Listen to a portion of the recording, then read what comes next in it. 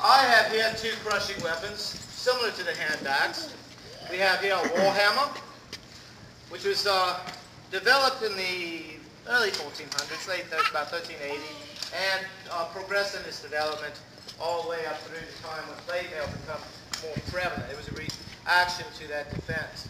As you can see, it's got a hammerhead, and the pointy part is called a Bechter-Corbin under the plate. You sure you want to sit there?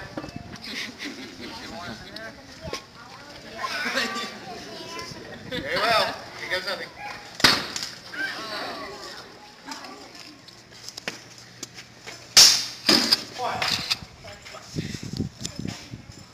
One here on my legs. These are all steel.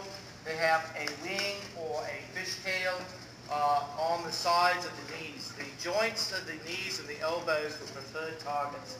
In many battles, they have found thousands of severed arms and legs because that is a preferred target.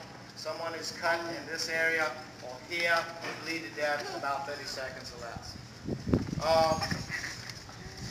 Underneath my chainmail hauberk, I'm wearing a leather card piece for obvious reasons. Over my torso, I have a chainmail hauberk. Mine is a much lighter construction than my lady's. It's only 10 pounds. But I also have